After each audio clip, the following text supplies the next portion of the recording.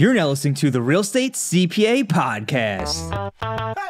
Your source for all things real estate, accounting, and tax. Here we reveal our secrets that can save you thousands in taxes, streamline your accounting process, and help grow your business. Stay tuned to hear insightful interviews with industry experts, successful real estate investors, and current clients on what strategies they use to grow their business and how they steer clear of Uncle Sam. Hi, everyone. Thanks for tuning into this episode of the Real Estate CPA Podcast. Today, we're going to discuss how profits from flipping houses are taxed, starting with the dealer status and why the dealer status can subject you to ordinary income tax rates on your flips. Most real estate investors, at least in our network, are considered investors. But a lot of people make the mistake that they think that because they are a real estate investor or they believe that in their own eyes that they are a real estate investor, that whenever they go and do a flip, whether it's a land flip or like an actual tear down, rebuild, or a big gut rehab, whatever you're flipping, that you get to enjoy the same benefits of an investor. And I'll tell you where the big mistake typically lies is you've got like a landlord that has a handful of rental properties, and they know that if they hold a property for 12 months, they're going to get long-term capital gain treatment. So they go start flipping properties and they hold their flips for 12 months before they sell them. And then they think that because they've held them for 12 months, they get capital gain treatment. But what we're going to go over today is why that's not necessarily the case and how a lot of people doing that end up shooting themselves in the foot or get caught under audit where it gets really painful really fast. Yeah, basically what we have to break down is whether or not you're in the business of buying houses, renovating them, and then basically reselling them right away, or you're in the business of buying properties and holding them for rent. And what's the criteria for being basically a flipper, for lack of a better word, right? And that's called the dealer status and the terms the IRS uses. So basically what it comes down to, there's a bunch of different criteria that could potentially expose you to the dealer status. And that's what we're going to go through right now. Before we jump into those factors, let's talk about the differences in tax between real estate investor and real estate dealer. So if I'm a real estate investor, and I hold a property for 12 months, I get long-term capital gain treatment, which means that my gain is going to be taxed at a maximum 20% tax rate, the long-term capital gain tax rates. At least today, that could actually change here in a couple of weeks, or even by the time this podcast comes out. But at least today, if I hold a property for 12 months, I get long-term capital gain treatments, maximum 20% rate. I might have the net investment income tax. That's an additional 3.8% tax rate, but that depends on your marginal tax bracket. And I might also have depreciation recapture. But the point is that you get preferential treatment when it comes to taxes as a real estate investor, and if you hold the property for at least 12 months. On the flip side, not to be punny, but on the flip side, if I'm flipping property and I'm a real estate dealer, then my tax rate on my profits is the maximum of 37%. It's my ordinary tax rate. So whatever tax bracket I'm in, that's the tax rate that I pay. So maximum 37% rate. I also pay a 15.3% self-employment tax on the profits. And then I pay state taxes. So in certain states, you could very easily find yourself paying a 60% tax rate on the profits that you make from your flipping activity. And when you're a dealer, it doesn't matter how long you hold the property. You could hold the property for years, and you will still, when you eventually liquidate that property, still be subject to that maximum 37% rate and that 15.3% self-employment tax. So you got to be real careful with this. And we're going to go over these factors here. But before we go over these factors, what I want to talk about is who makes a real estate dealer.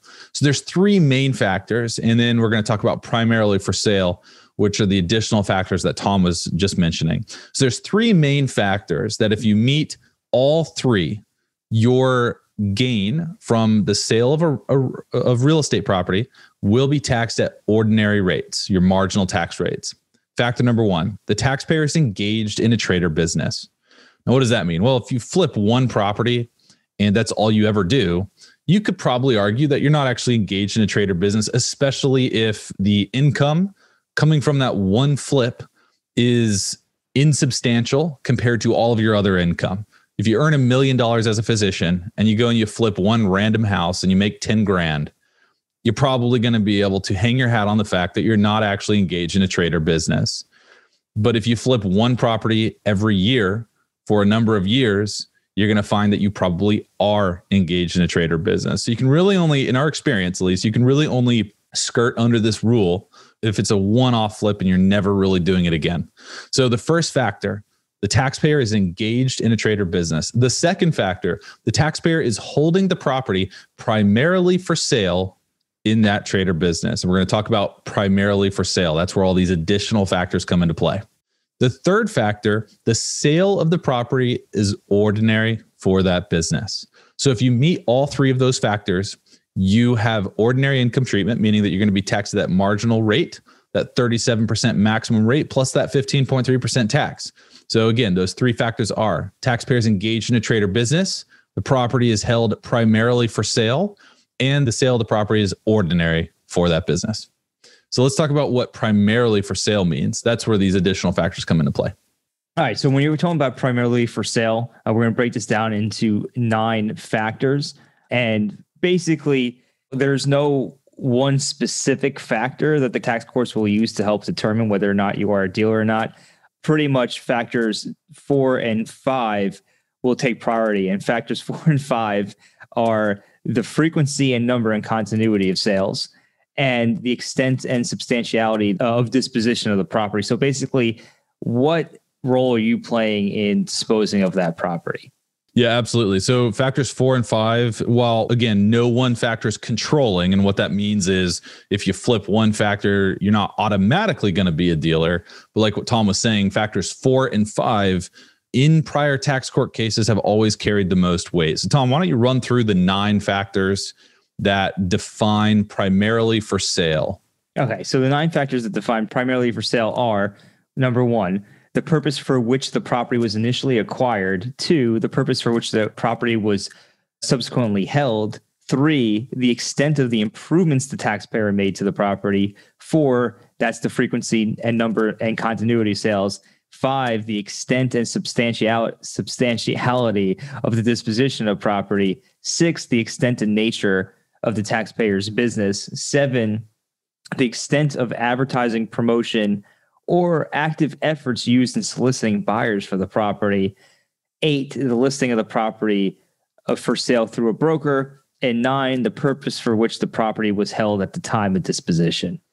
So again, in order for a property to have ordinary income treatment, meaning maximum 37% tax rate, 15.3% tax, the taxpayer has to be engaged in a trade or business. The taxpayer is holding the property primarily for sale, and that sale is ordinary for that business. So those are the 3 main factors. But what Tom just went through, he just broke down the sub factors, the additional 9 factors for what primarily for sale means in the second factor that I just ran through. So Tom just went through the 9 factors, and he just told you that factor 4 and 5 carry the most weight. So again, 4 and 5, the frequency, number, and continuity of sales, the extent and substantiality of the disposition of the property. So those are the 2 factors that carry the most weight.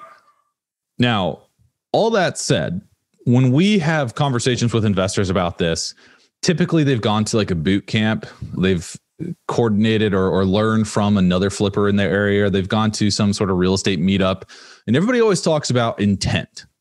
As long as you don't have the intent of being a flipper, then you're good. That's what everybody learns. So what do you do? Well, you learn to write like a little statement out that says, I don't have an intent to be a flipper. I'm a real estate investor and hold the property for a long time, yada, yada, yada. Just know that all that's BS. The IRS is not going to buy it. What they look for is objective facts, not what your thought process is or your thoughts.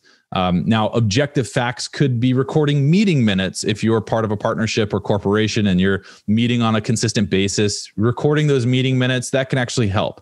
But don't think that just sitting down and writing a little statement out about your intent for the property is going to all of a sudden make you not a dealer. So if you've been told that, press pause and go scroll back through or rewind, listen to those 9 factors again, and reconsider what you've previously been taught. Now, factors 1, 2, and 9 carry the second most weight. So Tom just said factors 4 and 5 carry the most weight for what the definition of primarily for sale means. Factors 1, 2, and 9 carry the second most weight, and those are all about intent. So factor 1 is the purpose for which the property was initially acquired. Factor 2 is the purpose for which the property was subsequently held. And then factor number 9 is the purpose for which the property was held at the time of disposition. But just know again that more weight is going to be given to objective evidence than to a taxpayer's own statements of intent. And that was very clearly laid out by the tax court in Guardian Industries Corp. versus Commissioner. It was a 1991 tax court case. So whoever's telling you write down a statement of intent, know that that's a bunch of BS. And we also got to take a look at the third factor that is going to be looked at, and that's actually factor number 3, which one carries the most weight, and that's the extent of the improvements the taxpayer made to the property. So all of these things to be taken into account when determining whether or not the property in question was held primarily for sale. Factor number 3 carries the third most weight. I think that's what you meant to say. I just wanted to throw that in there.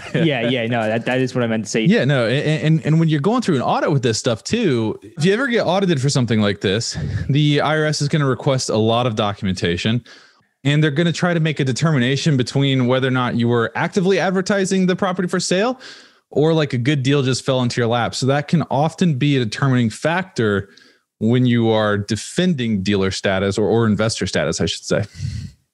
Absolutely. And that's why documentation is key. You always got to keep everything documented. If you have emails, you have minutes, like Brandon was saying, you're keeping corporate minutes, maybe you're using a corporation, and you need to you document what your intent is. That can help prove what your intent was and how the situation in the sale came to be. Yeah. And if you want to learn more about these factors, we actually dive into them in an article that I wrote on taxsmartinvestors.com.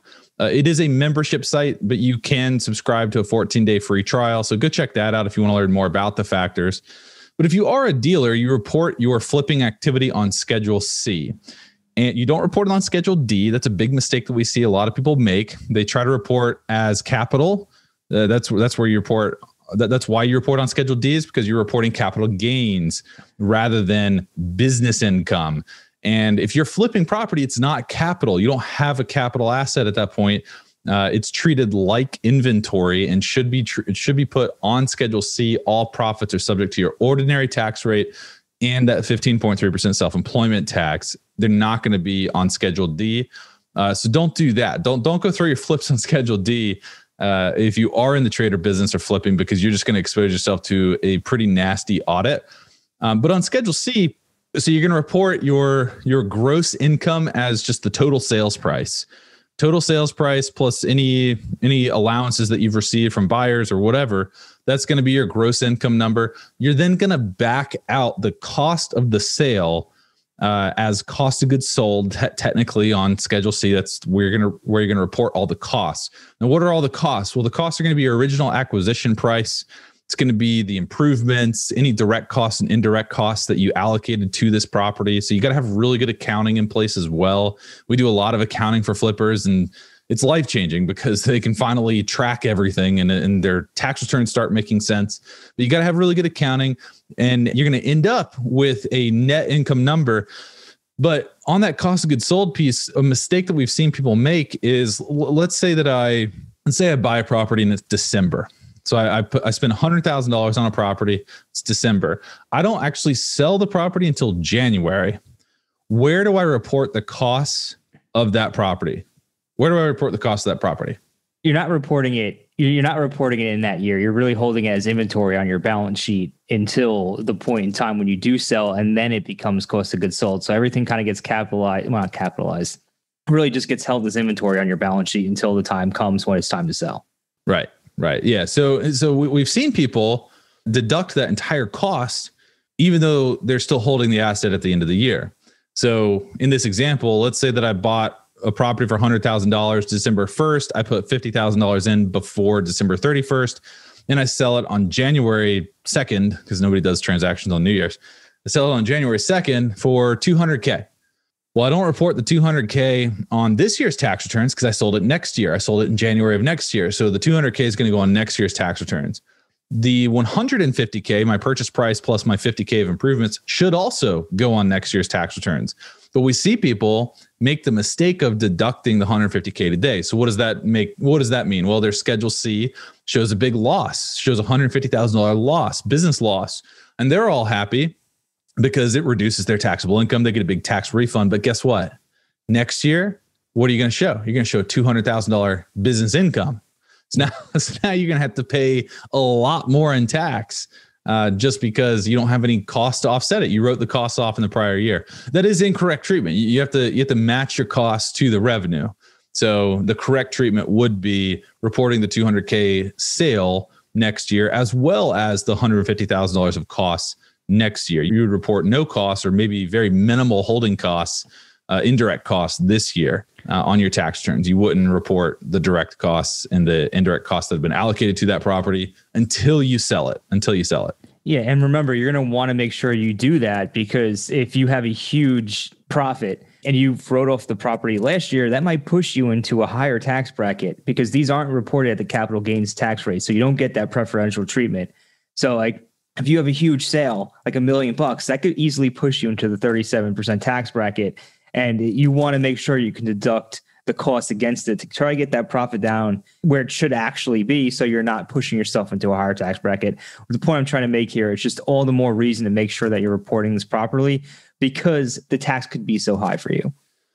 And just to close this out, I would love to run through actual numbers of the tax could be extremely high for you. So I want to run through that last statement. So let's assume that I buy a property and I put X dollars in, and I've got $100,000 of built-in gain. And let's say that I sell the property. Now I'm a dealer. I meet the three factors in that I'm engaged in trader business. I'm holding the property primarily for sale in that trader business, and the property is ordinary for that trader business. So I meet the three factors. I'm a dealer. I've got $100,000 of gain. Now, what taxes am I exposed to? Well, I've got the 37% marginal. Let's say I'm already in the 37% tax bracket, and then I do this flip. So now I've got a 37% tax rate on the $100,000. So that's $37,000. I also have that 15.3% self-employment tax. So that's another $15,300, which means that my federal taxes are $52,300 on my $100,000 of income. And I live in North Carolina, where our top tax rate is 5.25%. So that's another $5,200. So after all is said and done, my total taxes between federal and state, and this is before any ancillary things come into play, my total taxes on this $100,000 is $57,550, which means that my after-tax profits are only $42,450. So the government gives me the privilege of flipping homes, but then they tell me that I've got to give them almost 60% of my net profits, which significantly reduces my ability to roll that cash back into a new product. You can't 1031 exchange flips, so I can't avoid that way. We're going to talk about on episode 3 how to avoid these taxes if you're a flipper. So make sure that you watch or listen to all 3 of these episodes. But it's a significant tax that's really difficult to avoid, and it's painful. But if I'm an investor, and let's say I am in the 37% tax bracket, I'm going to pay the 20% long-term capital gain tax rate on my income. I'm also going to pay that 3.8% net investment income tax rate on my income, because I am in the 37% tax bracket. So now I am subject, and 37% is not the threshold. It's $250,000 of modified adjusted gross income. If you're above 250K modified adjusted gross income, you're subject to that 3.8% net investment income tax on your investment earnings. If I'm an investor, now I have investment earnings. The capital gain income is subject to that net investment income tax, whereas the flipping income is not, because it's not capital in nature. It's a trader business. So I don't actually have to pay that 3.8% net investment income tax on my flip income, but I do when I sell a rental property. So I sell a rental property for $100,000. I pay a 23.8% tax, capital gain tax. I also pay the North Carolina maximum tax rate of 5.25. So my total tax rate on this is 29% roughly, which means that my total taxes are $29,000. So when I back that out from my $100,000 of gain, my after-tax cash that I get to pocket is $71,000, about $30,000 higher than if I'm a flipper. So it definitely pays to be an investor, but what we're hoping that you're going to take away from this series is that you can't just write a statement of intent and think that all of a sudden you're not a dealer. You've got to really structure your facts to make sure that you protect yourself from any sort of audit. And you got to make sure that you report these things the right way. Absolutely. And, something else is coming up the pipeline, and we'll discuss this later, is that under the Biden's proposed tax changes, that top bracket might go back to 39.6%. And now you're going to have another 2.6% tax on top of that 37% tax bracket. So just all the more reason to, take this stuff into consideration and make sure that you plan out your business to put yourself in the most tax advantageous position possible. Hey everyone, thanks again for tuning in to today's episode. Before you go, we did want to remind everybody about the Tax Smart Real Estate Investor Facebook community with over 2,500 members and counting. There are a ton of great conversations taking place right now between real estate investors of all levels. And with the Biden tax changes in the pipeline, this is something you're not going to want to miss out on. To join, go to www.facebook.com/taxsmartinvestors or search for Tax Smart Investors on Facebook to join today. Thanks for listening to today's show. If you enjoyed the show, please find us on iTunes and leave us a review. You can also email us at contact@therealestatecpa.com with any feedback or topic suggestions. We are always taking on new clients, and with the new tax laws in play, you really don't want to navigate this alone. Let us help you save money on taxes and with your accounting and CFO needs. To become a client, navigate to our client page at therealestatecpa.com and fill out a web form with as much detail about your situation as possible. Thanks so much for listening. Have a great rest of your week.